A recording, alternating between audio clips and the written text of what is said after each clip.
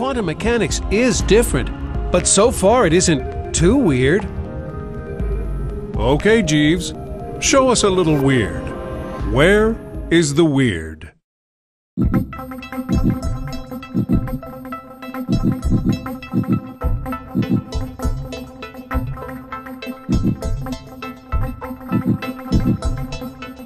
Where is the weird, you ask?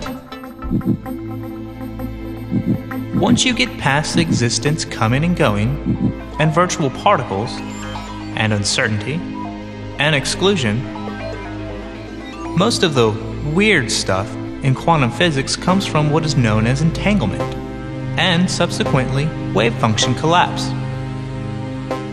When two or more particles interact, their wave function becomes entangled in such a way that some properties of each are now depending on what happens to the other particle.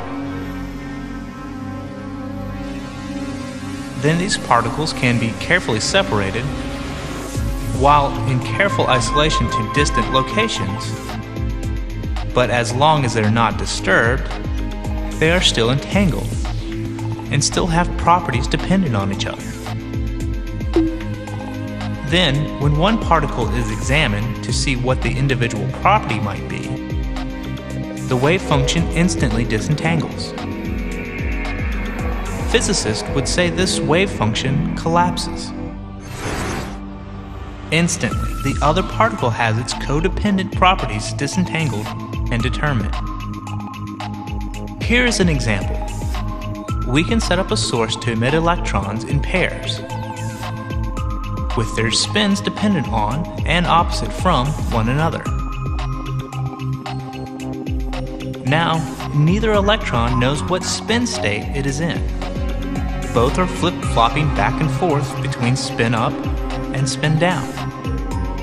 But their wave functions are entangled, so that whenever one of the electrons is disturbed and settles into one of the spin states, say spin up, the other electron instantly settles into spin down state. And this instantly occurring collapse happens whether the electrons are next to each other or on the opposite side of the planet. And while some of that is truly weird, a host of modern technologies are beginning to rely heavily on this weirdness. Quantum computing, quantum cryptography, and quantum teleportation, to name a few.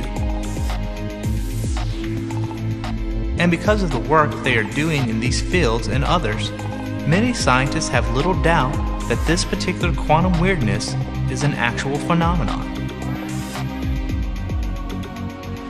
Real entanglement experiments have now been done where the separations have been over 100 kilometers, proving that distance does not destroy entanglement.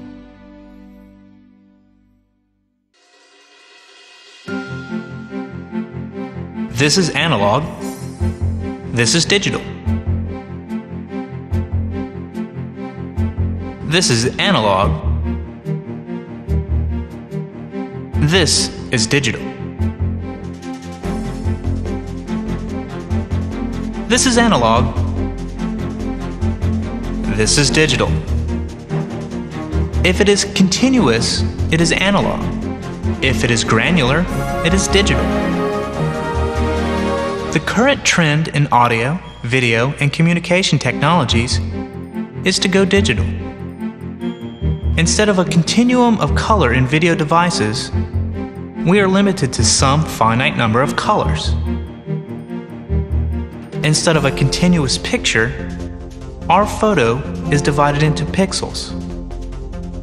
Instead of just any frequency in audio, we are limited to specific steps.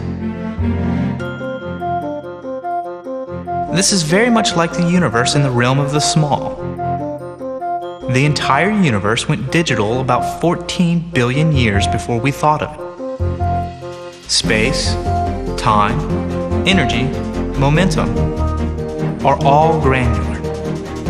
There are only certain specific values allowed, and this granularity is accurately described by quantum mechanics.